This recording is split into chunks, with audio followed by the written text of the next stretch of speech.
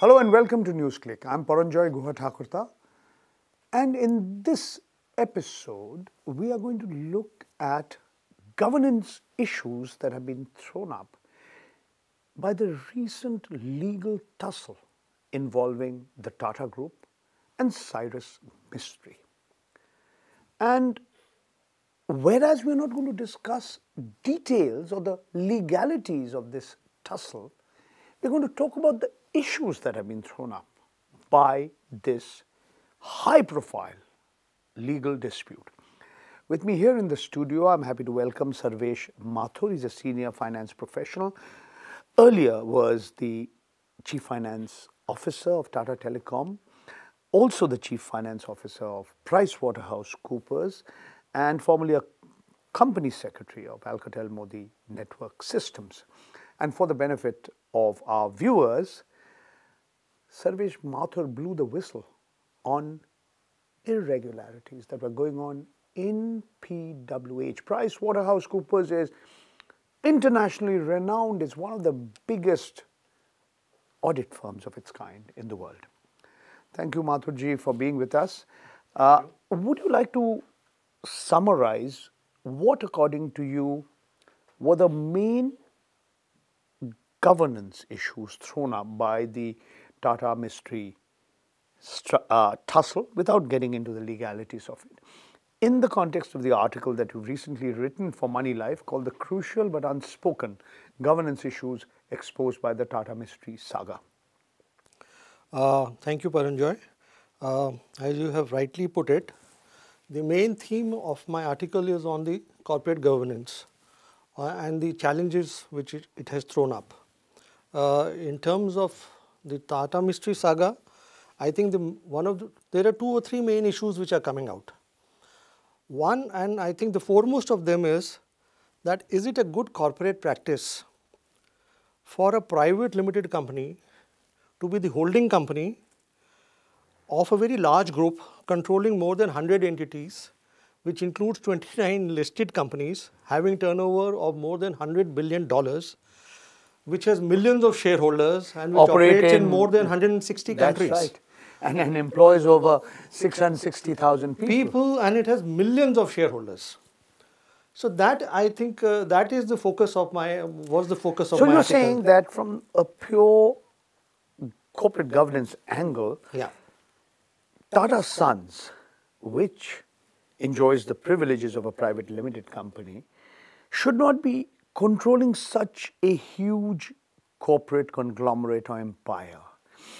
And why do you say so? Is it because a private limited company does not have to adhere to certain norms of good corporate governance, which a public limited company, a widely held public limited company has? And what really are these differences between a public limited company, a private limited company, a closely held public limited company, and a widely held public limited company, whose shares are available,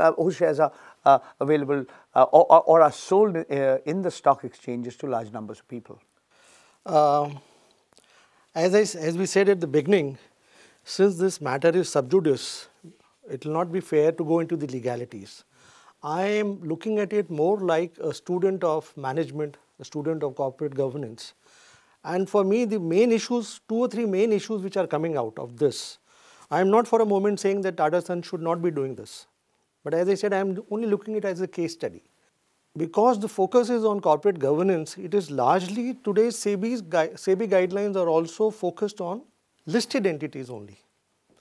You see, as you rightly said, you have private limited companies, you have public limited companies, you have listed companies. Of these public listed companies could be listed, they could be unlisted.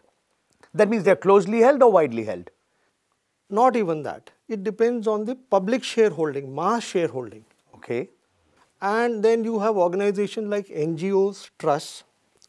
For me, the main point is governance should be all-encompassing. This fine distinction between private limited, public limited, charitable, non-charitable, trust should not be there. You know, it is like saying this, Paranjoy. Let me give you a very simple example. What I say, good values have to be imbibed. they have to be imbibed from your childhood, from infancy, right? So just because you don't say, I mean, no good parent would tell a child that it is acceptable if you tell a lie till you attain the age of majority. You know, good values have to be done, have to be imbibed from the inception.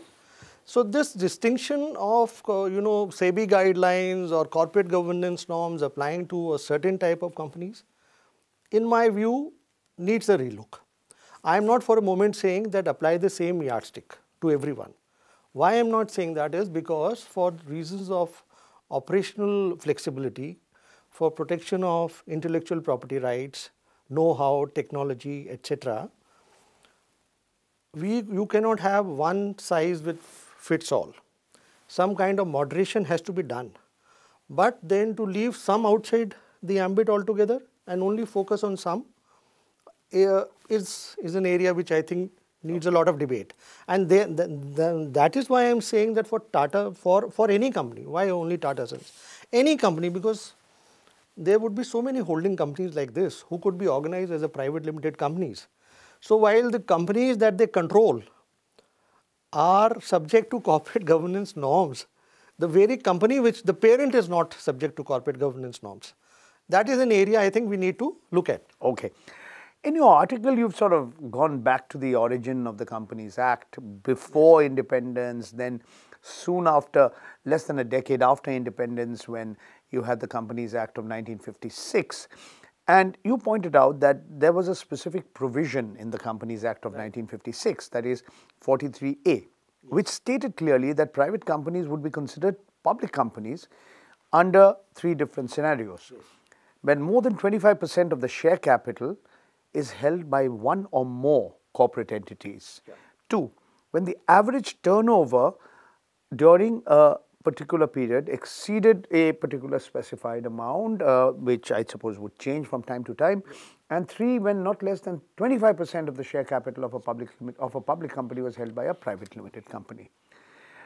Now, when the new Companies Act came into being in 2013, it removed this section altogether. Yeah, this deeming provision has been removed. This you consider to be a major step backwards. Yeah.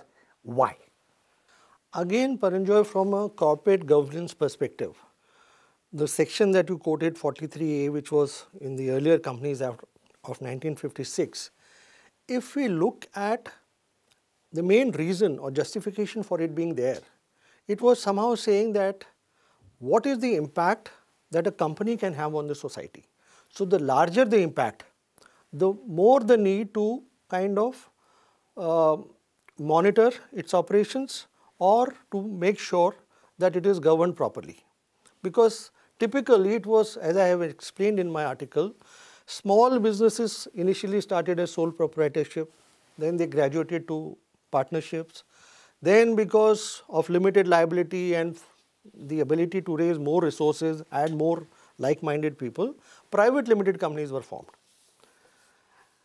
But public companies were those which could raise funds from the public, from banks, or go to the shareholders, the investors at large.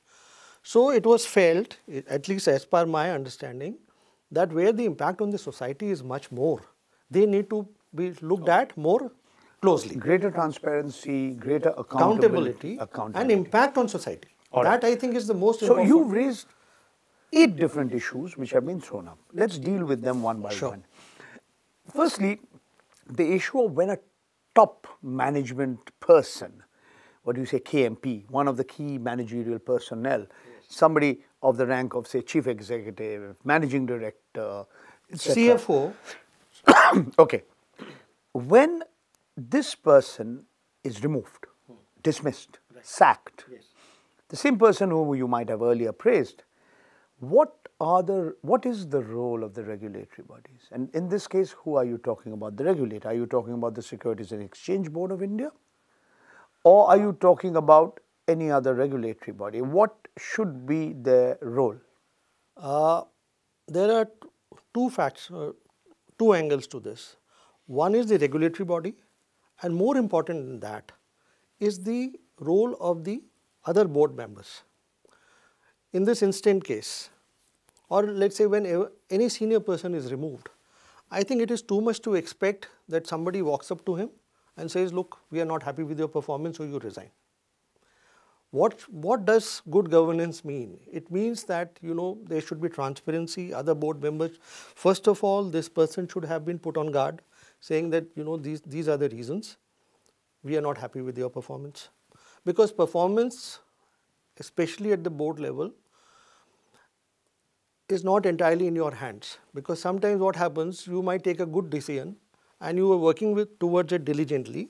But let's say the domestic industry scenario changes, the international scenario changes. So despite doing everything with good intentions, you may not get the desired results. What you're suggesting, to cut a long story short, before that person is asked to leave or sacked, yes, he or she should be given a fair opportunity, an opportunity to explain her or his lack of performance. Absolutely. And that there should be a sort of a transparent process. Absolutely. And here the role of the other board members or senior management. So this is the second point you raised, Yeah. the superintendents and the control of the board of directors. Yes. What are their responsibility? What is the responsibility in this context? So you haven't mentioned it in your article of the independent directors. And you raise that a similar issue was raised in the case when the managing director of the rating agencies, ICRA, formerly Indian Credit Rating Agency, was asked to leave. See, basically what I am saying is that as stipulated in the Companies Act itself, the CEO or managing director works according to the superintendence and control of the board.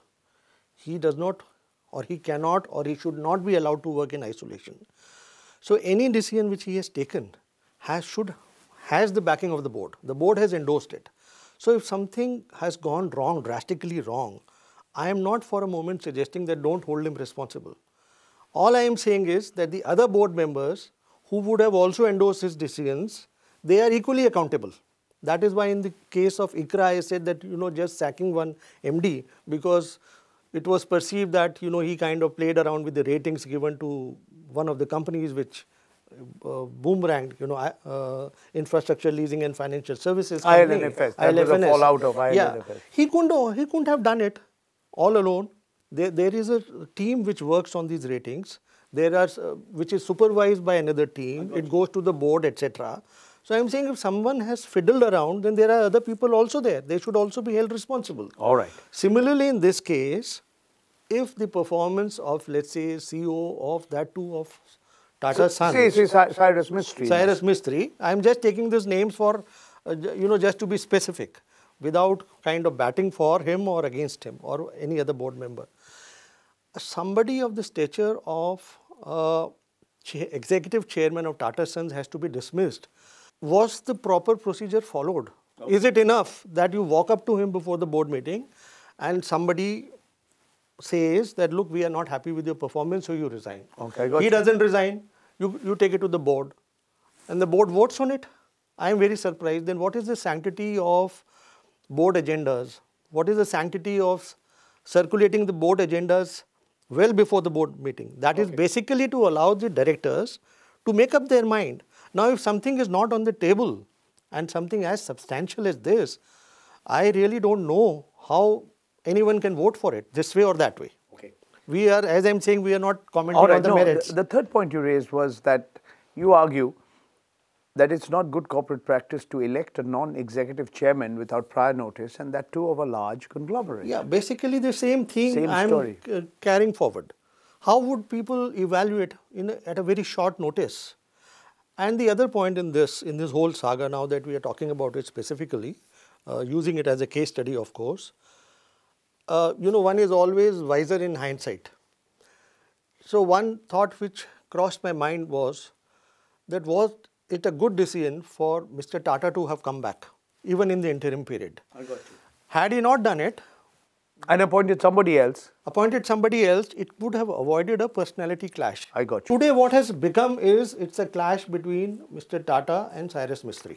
It is not a clash between Tata Sons and Mr. Mistry. I got you. It became personal. It became too personal, which could have been avoided. Okay, the fourth point you've already handled, that Should directors be expected to vote without demonstrating an application of mind? And on important matters, significant matters, their accountability there or their alleged complicity. Exactly. Okay. Because Yeah, please. it would work both ways. Now, in one case, we could say that because they didn't have the opportunity to do it, yet they voted. And as you said, in case of complicity, let's say when a company is accused of diversion of funds, which we have seen lately, so many companies coming under the scanner, then how would a director protect himself in such a scenario? Okay, if we conflate the fifth, sixth, and the seventh points that you made, this whole issue about shareholders' rights and voting power at a board meeting, representation on the board, I mean, does it only represent the amount of shareholding you hold? And then the question is, issue of division of profits, shareholders' rights, first among equals, who are all equals, all board members, who has the casting vote. So this is another issue, and linked to this is, should the majority shareholder always have the right to overrule the views of the minority shareholders? And what happens if the directors, in terms of representation of board, where are they represented? At board meetings. And what are the safeguards that are needed to protect the rights and the interests of minority shareholders? Is it merely by appointing their representative on the board? What is the role of independent directors? These are a slew of issues which are thrown up, and in the context of the Tata-Mistry struggle, and you have explained why it is so. Yeah. The total investment in the Tata Sons, is a huge amount. It's 600,000 crores, 6 lakh crores. Yes. Now, interestingly, the Shapurji Palunji group, which was earlier represented by Mr. Cyrus Mistry, had 1/6. Yes. So that was also huge, humongous substantial. amount. It's 100,000 crore, 1 lakh crores. Yes. Let me try to answer the points that you have raised one by one. First and foremost, I think what I have tried to convey in my article is, at the board level, generally speaking, and this is my view, when directors are taking any decision, they should be taking it only in the interest of the organization, irrespective of the shareholding. You see, as I have said there is a very clear distinction that when you say organization, and then there are shareholders, then there are consumers, then there are public, there are various stakeholders. Stakeholders, correct. I am saying the first and foremost responsibility and obligation of the directors is to do what is best for the organization.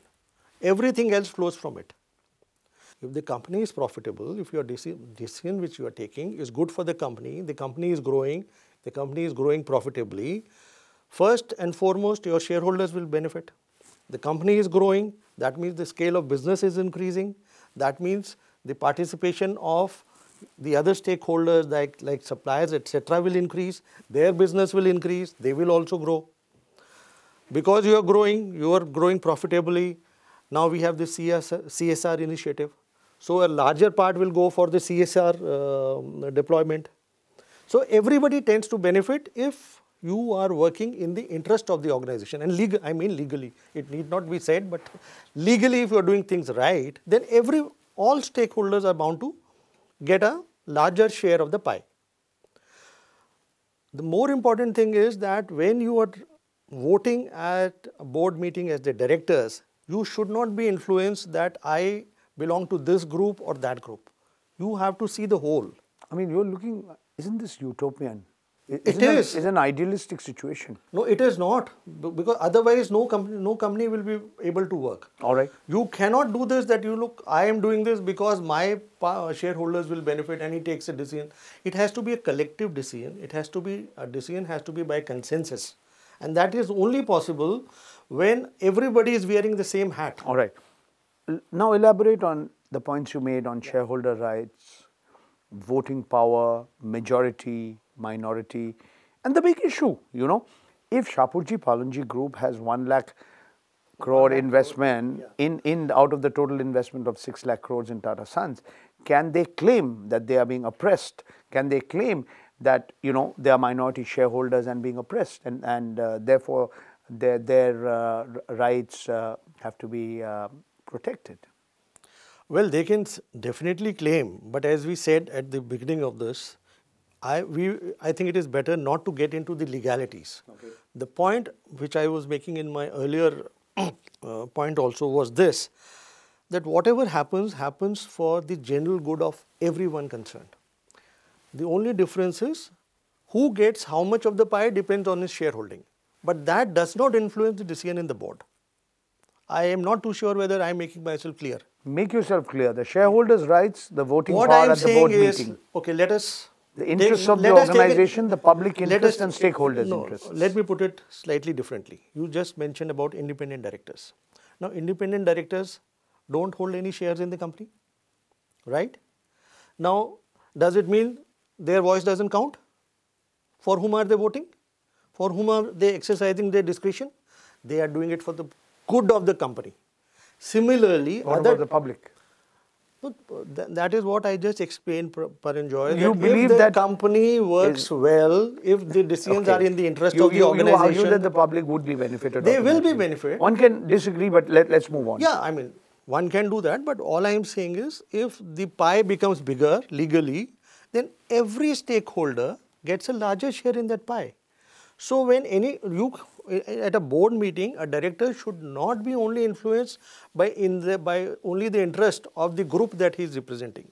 He should be working towards making the pie bigger. And then, of course, he will also have a bigger share out of that. But it cannot be me versus you or somebody versus against someone else. It has to be a collective process. That is the whole purpose of having a board.